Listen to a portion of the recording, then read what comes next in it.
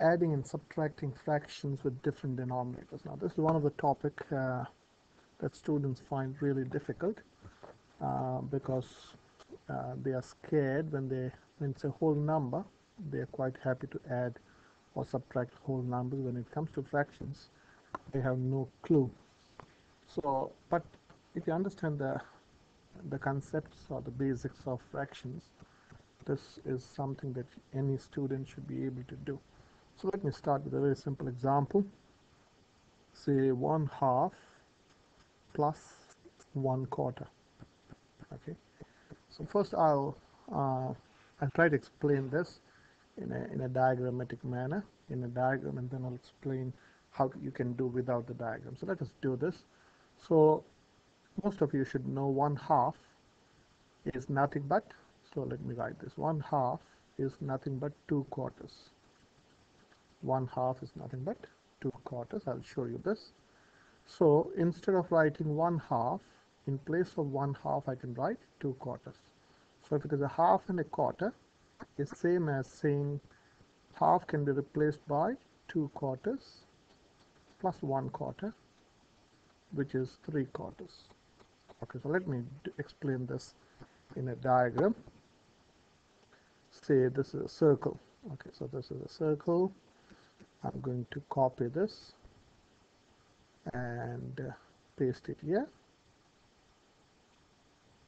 So there are two circles. So this is one circle and this is the other circle. Now this I'm going to divide. This I'm going to divide into quarter. Okay, half. Okay, so if I highlight this, and I can divide this shape division in half. Okay, so this is 1/2 and this is the other half. You got two halves, so I can say this is half and this is a half. Okay, so I'm going to split this in quarters.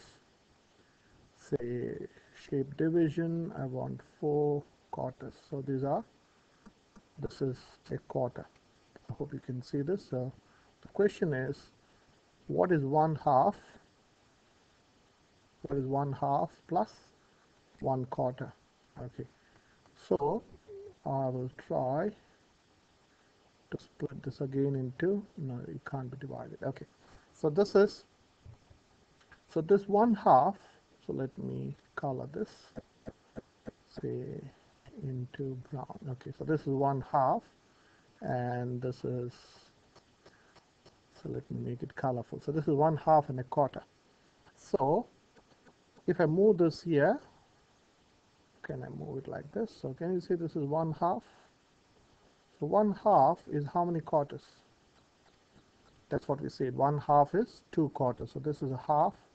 And if I move this, can you see this is a half? And this is a, I'll write here 1/4, and this is 1/4.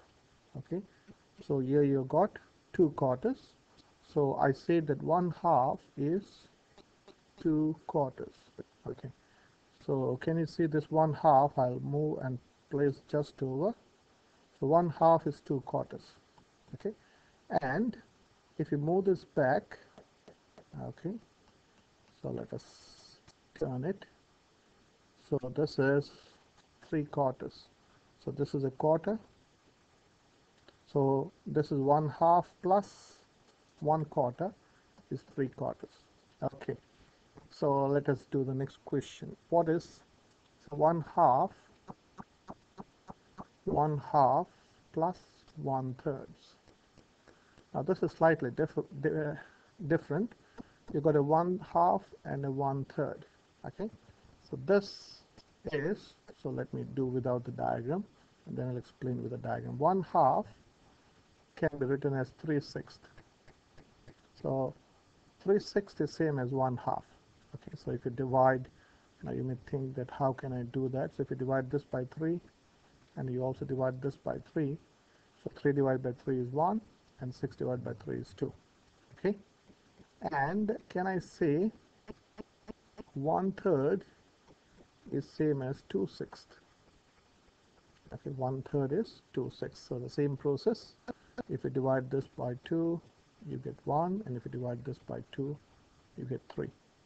So Here I can change it like this. One in place of 1/2, I can put 3/6. So this is 3/6. This is in place of 1/2 plus 1/3. We saw is 2/6. So 1/3 I'm going to write as 2/6. So this is 5/6. So let me explain this with a diagram. Okay, the same process. So we're going to draw two circles. The same circle, we're going to copy this. And I'll copy and paste. Here we go. So I'm going to divide this. So this into half. Okay, so highlight. Okay, so this shape division. So this is half, and this is shape division. Yeah, this is say thirds. Okay, so the question is, this is 1/2 and this is 1/3. Okay, so I'll write here. So this is 1/2 and this is 1/3. We say that 1/2 is 3/6. So let me copy. Okay, let me show you. Paste. Not working. Yeah, it's working.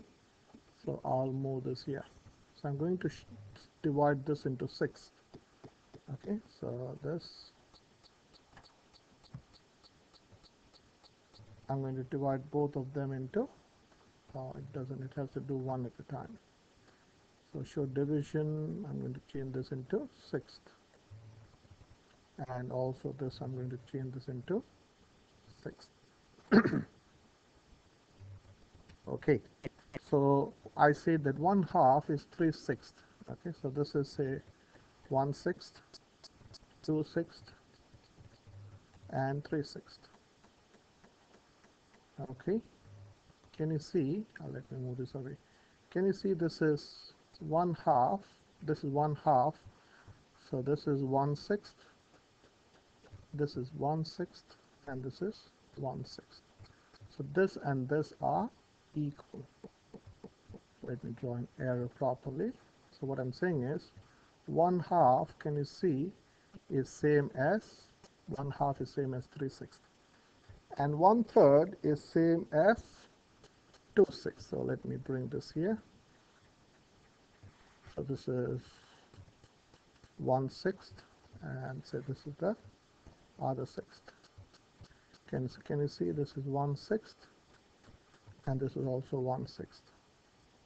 Oops, this is 1/6. Okay, so you got 1/6, 1/3, 1/2 is 3/6, and 1/3 is 2/6. So 1/2 plus 1/3 is same as 1/6 plus 1/6 plus 1/6 plus 1/6 plus 1/6.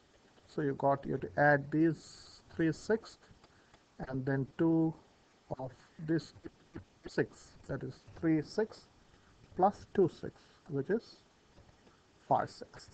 Okay, let me do one more example. I'll do this, I think, without the shapes. I think you got the idea. So you got, suppose, 1/2 plus 2/5. Now basically what we have to do is, in all these examples, what we did is, to add fractions you have to have the same denominator, and then you can add the top numbers. You can't add, I have seen students doing like this. So 1/2 plus 1/4 is, they go like this, 1 plus 1 over 2 plus 4, which is 2 out of 6, and 2 out of 6 is 1/3. Now this answer doesn't make sense. You're adding a half and a quarter. You can't add a half and a quarter and get a number, an answer which is less than even a half. Okay, 1/3 is less than half. So if you add two numbers, the answer that you get should be greater than both the numbers. That's a simple logic. So here what we have done is, you have to make the denominators equal, and then you can add the top numbers, that is the numerator. So 2 plus 1 is 3. Here in this example, again the same thing. I've changed 1/2 into 3/6 and 1/3 into 2/6. So the denominators are equal. and then you can add the numerators.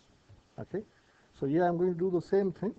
I want to make the denominators equal, so I look at the denominator. I look at 2 and 5, so I think like this: 2 times 5 is 10. Excuse me. So I'm thinking like this now: can I change a half into a tenths? So 1/2 is how many tenths? So well, I think now you should know off very easily. 1/2 is 5/10. So how do I do it? I do it in my mind like this: 2 times 5 is 10. So you do the same thing to the top number. Okay, so 1/2 is 5/10. Okay, and you got 2/5 now, and now I'm thinking 2/5 is how many tenths? So I'm thinking like this: 5 times what is 10? So 5 times 2 is 10. So the same thing you have to do to the top number, which is the numerator. So it is 4/10.